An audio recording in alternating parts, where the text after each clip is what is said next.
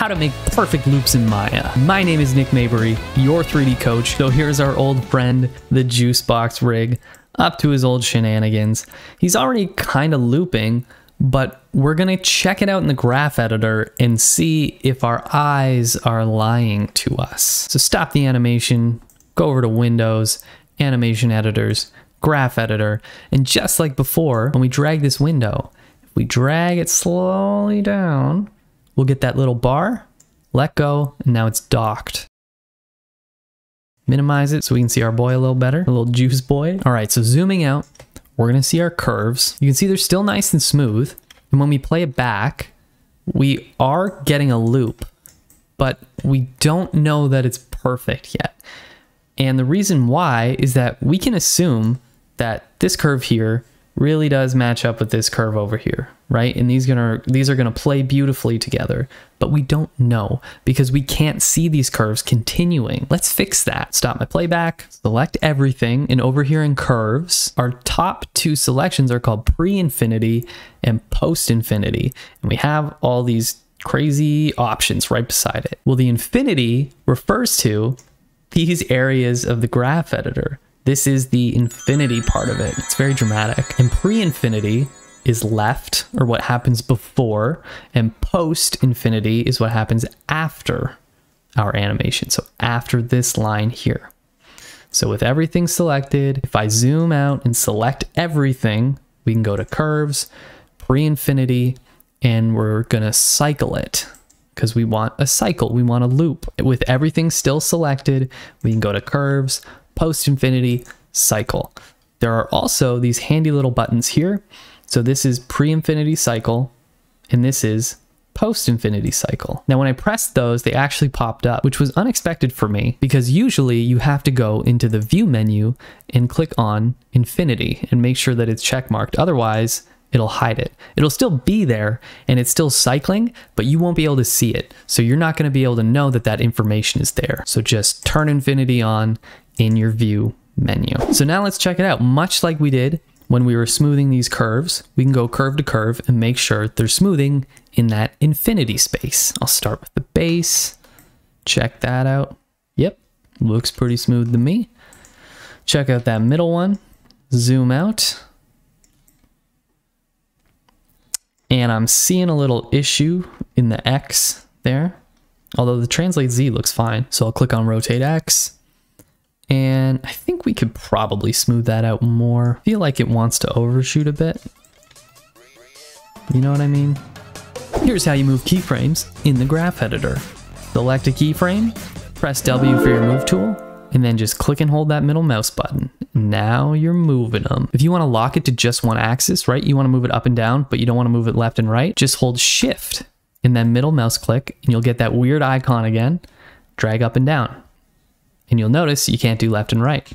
If you hold Shift and middle mouse and then go right to left, you'll notice that you're locked to right and left, and now you can't go up and down. I prefer to hold Shift and just go up and down, and that way I'm not moving them left to right. And here's the thing, I can smooth out this keyframe here, right? But the problem is that I have two keyframes. I have this keyframe and this keyframe. So this tangent handle is flat, but over here, it's kind of curved. So I want to make sure that this one matches the end one. So instead of flat, I'll just bring it down and smooth it out. On this keyframe, our tangent handles only control this side of the actual tangent. You can see that here, right? Only the right side, only this side of that tangent handle is being affected by this. So I'll undo that.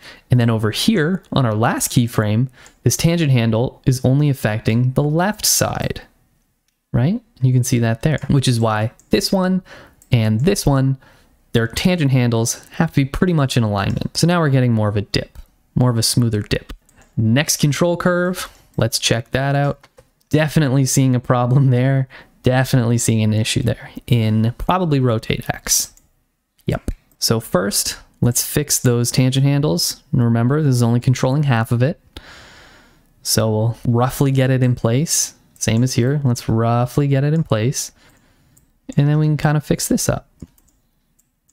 Get that smooth curve going. Just like we did in a previous video. Subscribers know what I'm talking about. And now we got an issue because I want to move this keyframe down to get that nice and smooth here. But you're going to see it dips off because I only moved one of them. And now I need to move this one down. But instead of doing them separately, I'll undo it with Control Z. And now I'll click and drag over that, and then I'll hold Shift and box select that second one. So again, left click and drag, hold Shift, left click and drag. Now I have both of them. I'll hit W for my move tool, and then middle mouse click and drag down. Next curve. Straw looks pretty good, but the top of the straw, we can see some issues. We got a little bit of an ish here. We got a little bit of a bump. So I think we can cure this by moving the keyframe down and adjusting the tangent handle a bit. So let's do it. We'll select the start, we'll select the end, and we can also move two tangent handles at the same time. If we select this one, shift and drag over this one, then we'll shift and drag over a tangent handle and shift and drag over another tangent handle, and make sure, right, I have my right tangent handle selected here, and therefore I also have the right tangent handle selected here. And now I'll middle mouse click, drag it down, and you can see they're both locked, right? So here we go. Kind of line those up. And now the real problem presents itself, which is this guy. So we'll move this down. Get a little bit of this. And a little bit of this. Round that off.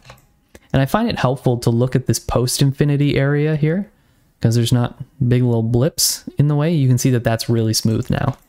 So that should be looking a lot better. We'll play it back, and now we know that if we export this animation for a video game or anything, it will loop perfectly. There's not going to be any pops. There's not going to be any blips. If you have an animation in a video game that's not working right now, right, the loop is just, it stutters, it lags, it's just poppy. Take it into Maya, apply pre and post infinity cycles, turn that view of infinity on, and just start smoothing it out, same as we did 2 weeks ago. If this video helped you, all I ask is you subscribe and hit that notification bell. I've been Nick Mabry, your 3D coach, and I'll see you next week.